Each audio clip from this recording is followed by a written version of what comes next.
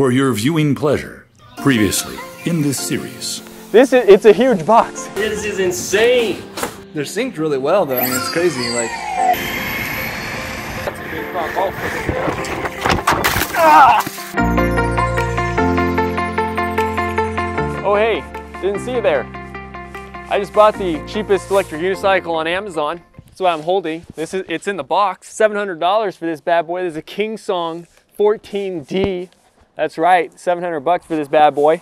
There were actually two for $700. That was the cheapest one, was $700, and there were two of them. There's like a 9-watt something that was like a 500-watt motor. This has an 800-watt motor for the same price, and I believe it was a bigger battery in this thing too. So specs are just better on this for the same price. The next best one was like $900, and then the next best one after that was like $1,900. So cheapest one was $700. I thought there would be like a cheaper one than that, but nope. This is the King Song 14D, and I'm excited to try it out, dude. I've never tried electric unicycle. I am ready for this. I am not gonna crash this. So I think we should just take it on over the garage and get this thing unboxed. Let's do it.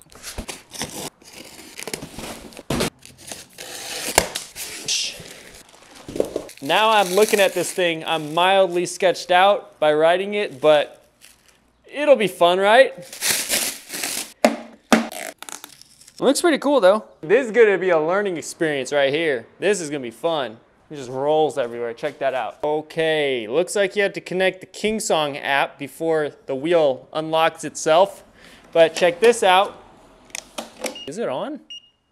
There's no lights anywhere. And it's not working. Wait.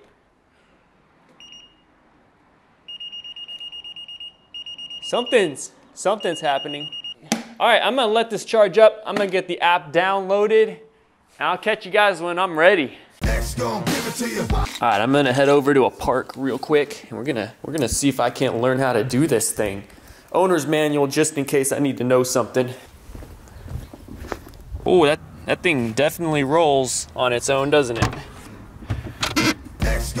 Yeah, nothing to it. Nothing to it. I'm not scared at all. Most people dream of days like this. I'm living it. I'm living it. I'm just gonna do this first try. There's really nothing to it. I'm just gonna do it. Easy. I'm gonna just open these up here. Nothing to this, dude. Oh, there we go. Look at that, it's on. So easy. Check it. All right, all I have to do is kind of just get on and go, right? I don't know what center of gravity I should have here. This is all unknown. You know, I'm gonna turn it just a little bit. I think I'm in a hole, but I think I'll be okay. There's really nothing to this. Oh yeah, I'm getting the feel of that. That's super easy. Oh wow, okay. We won't even count that.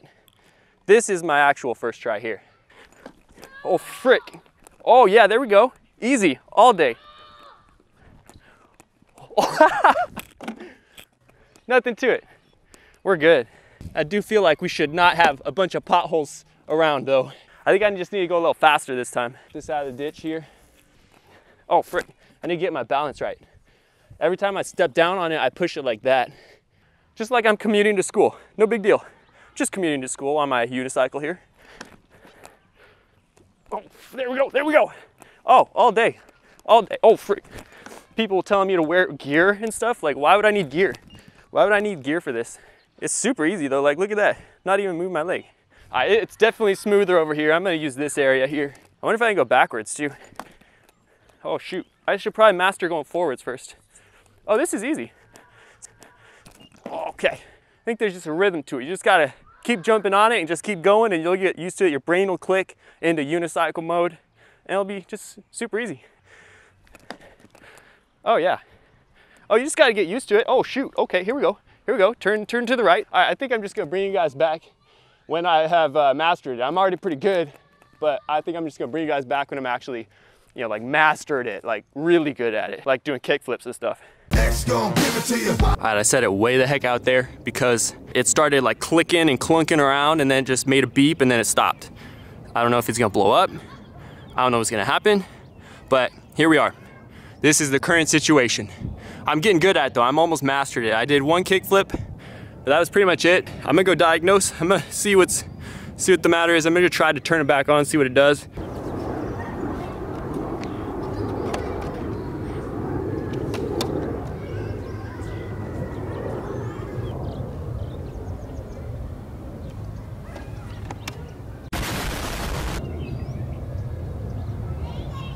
right, well, it's completely dead, completely dead. It had a full battery when I started this thing. It had a full battery while I was riding it. Yeah, so that's the situation. I'm gonna take a look at the owner's manual, see what it says. If it clunks and makes a bad noise and stops, let's see if we can find some troubleshooting for that here. They did include some extra fuses, so it probably just blew a fuse. Okay, yeah, I don't know. I'm gonna take it home, dude. All right, I got it home and it charges fine. Still doesn't turn on. I'm really suspecting it's a blown fuse. They do include two 30 amp fuses with it. It's charging, but it's also not turning back on either. If I disconnect that, still doesn't turn on. You know what I'm starting to think? Is that there's actually a part missing. There is no fuse holder there. The fuse is wrong. I mean, you can't insert it. There's four vertical little slots, and then this one goes in like this. There's no way it can go in. And if it did click in, it would be way in there, which I don't think it's supposed to be. I think it's supposed to be sticking out here, you know, able to be pinched and pulled out. And I think there is a part missing. Now, is that on me or is that on the manufacturer? Because that is a pretty absurd thing to go wrong. I can't find anything else wrong with it. So I think it probably just overvolted, didn't have a fuse there to protect it, and probably fried something in there. That's kind of ridiculous. Dang, man, I really wanted to learn how to ride this thing. Just coming straight out of the box like this. It's supposed to look like this. The fuse is sticking out so you can kind of pinch it and whatnot, but there's no way that would be the same case. The fuse would actually sit in there. You guys might not be able to see it, but that's probably a solid centimeter behind there. So I think there is something missing that was supposed to hold the fuse, and it's just not plugged in and there's no fuse. So this is clearly a manufacturer defect here, or a returned item that somebody messed up and just sent on their merry way. And also, just for the record, I read every single word in this owner's manual, which is very simple, and not one place says anything about a fuse.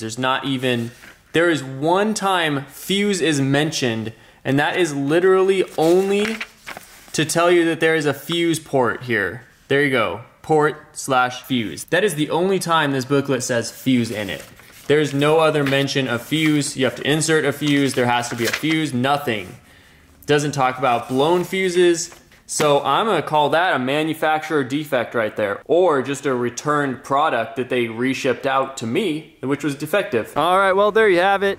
That's what I get for buying the cheapest thing on Amazon. Just like the cheapest e-bike off of Amazon that came also with a manufacturer quality control issue.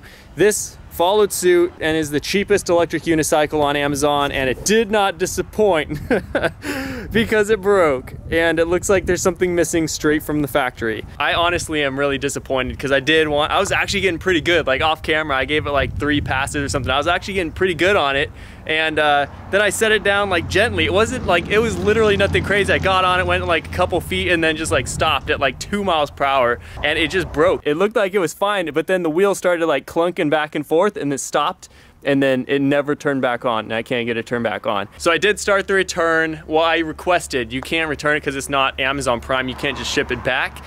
So I requested a return. I also messaged the seller, told them what happened, what went wrong, what seemed to go wrong. I don't really know at this point. Probably just overloaded the motherboard or something and blew a circuit. Who even knows? I will 100% keep you guys updated on that. I'm definitely gonna be getting another one because that was actually really fun, just this small little experience I had with it. That was really fun. I wish it lasted longer than 10 minutes, but it was fun while it lasted. So I'll keep you guys, I'll do another video when I get a new one and I actually get to test it out, you know, when it has a fuse in it. So stay tuned, there is more coming on this one. I'm really disappointed this isn't a full video. I was expecting it, fully expecting it to be a full video, testing it, testing the battery life, testing its speed, doing like all the fun things you do on electric unicycles, but no, here we are. So for sake of time, I'm gonna end the video here, and when I get the new one, then I'll do a follow-up video. Wish it didn't break, but it did. So just buyer beware. There is a link in the description if you want to check it out. But I do know that this unicycle is actually a pretty decent one. There are forums and stuff with the 14D, Kingsong 14D. And so it must be a pretty decent unicycle. I just got a bum one. I don't know if this was a return from Amazon or if it was just a defect from factory. I will have to see what the seller says, but I guess that's just how it goes. Thanks for watching, guys. I'll catch you next time.